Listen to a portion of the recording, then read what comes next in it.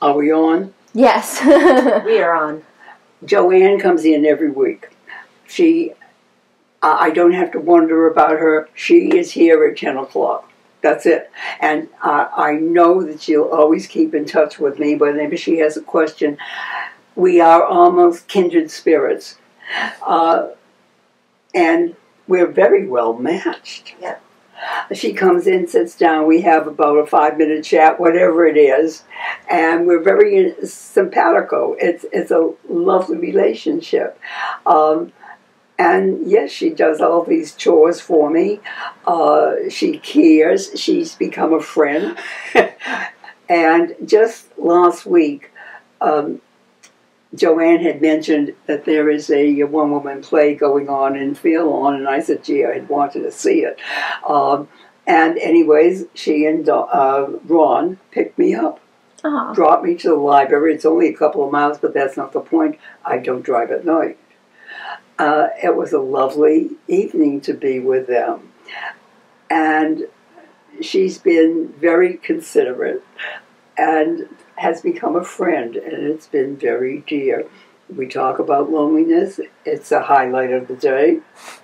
And she, of course, knows my taste. And when she substitutes something like, instead of peanut butter ice cream, Here you go. she'll go for butter pecan if they don't have it. And so that has been an enormous help. Not only does she go to the supermarket, but as I said, the post office, the bank, the library.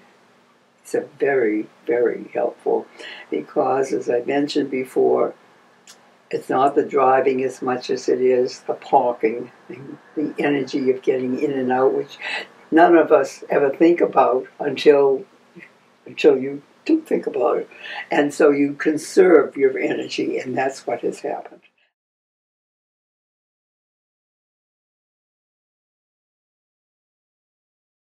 I am so grateful to Michelle. She handled the entire thing. She's brought Joanne here, and we met. She did the same thing with Elaine, who took over when Joanne went in for surgery. I'm in awe of these people who are doing these errands for a stranger. I do come from a family of volunteers, and I'm aware of that. But this has been a lifesaver. No, I couldn't stay here unless I had that kind of help. I couldn't.